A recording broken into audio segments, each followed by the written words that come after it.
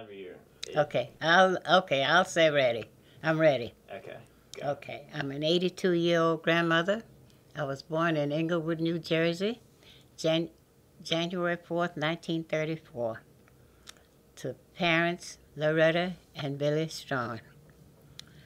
I lived in Englewood until I was a year old.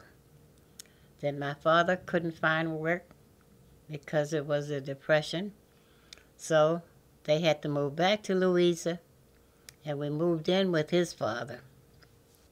We had to work in the garden. We had to bring water from the spring.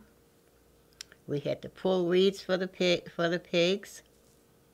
When I got to be about 12, I had to milk the cow. My father taught me how, so I milked the cow. Then as I got older and was in school, I didn't go to school until I was 8 years old. So in the first grade, I was 8.